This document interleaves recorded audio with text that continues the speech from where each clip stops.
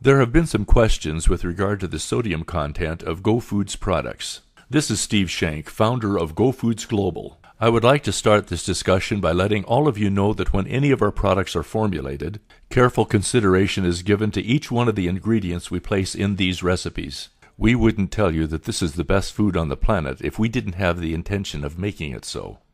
The subject of sodium is absolutely no exception. Here is our position on sodium.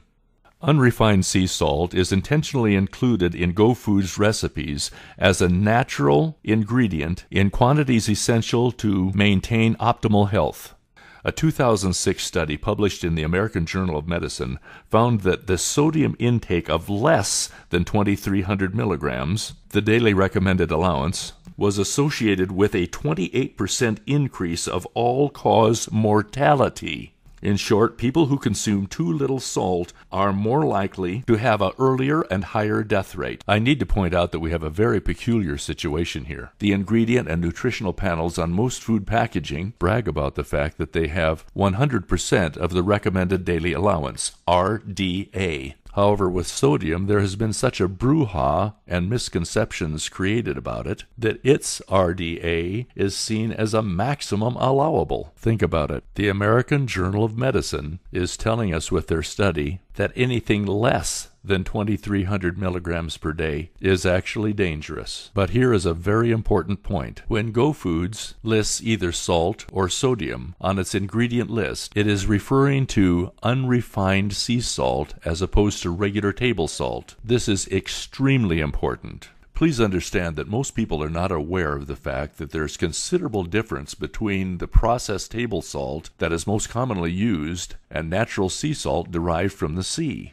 Common table salt is 99.9% sodium chloride. This is obtained from mined salt deposits, which are heat blasted at more than 1,200 degrees Fahrenheit. After that, they're chemically treated. The enormous heat causes an alteration in the natural chemical structure of the salt, along with stripping it of all minerals other than the sodium chloride. This heavily processed salt can throw your body out of gear totally. It's interesting that when people started consuming this chemically treated, demineralized salt about 100 years ago, high blood pressure and water retention that had never been linked with salt before became associated with salt intake. Now, people who are concerned with nutrition and health have realized for a long time that heavy processing of food destroys its nutrition and also eliminates the body's ability to recognize it as food. So let's look at sea salt. Sea salt is unrefined salt that comes directly from the sea or ancient sea beds and retains traces of various minerals such as iodine, zinc, magnesium, potassium, calcium, manganese, and iron.